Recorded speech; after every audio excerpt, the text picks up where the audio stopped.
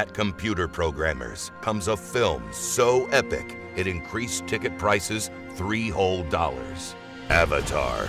Meet Jake Sully, a Marine who is contacted by the government because his dead twin brother Tommy was part of a secret scientific program that engineered expensive synthetic avatar bodies capable of being driven by human drivers when wired into a computer, but only if the DNA genomes of the driver and the avatar body match, which Jake's does because he's a twin. So the government takes advantage of this fact by asking Jake to drive Tommy's avatar body to a rich deposit of space coal called Unobtainium, which is sitting under a tree called Home Tree, which is occupied by the native people called the Na'vi.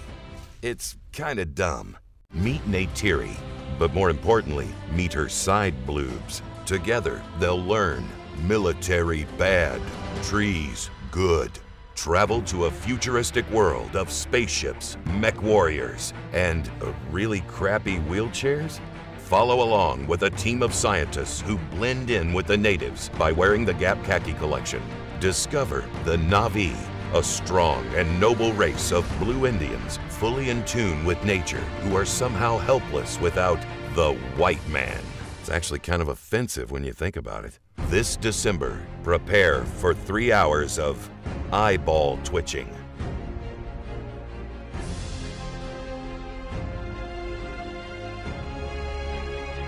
As you're force-fed the most obvious message ever. They're just goddamn trees. It will leave you wondering, did I see her nipple? Starring the recycled plots from Dances with Wolves, Pocahontas, Last of the Mohicans, An Inconvenient Truth, Native American History, and Fern Gully. Papyrus. Avatar. We get it. We'll recycle. Please just make another Terminator.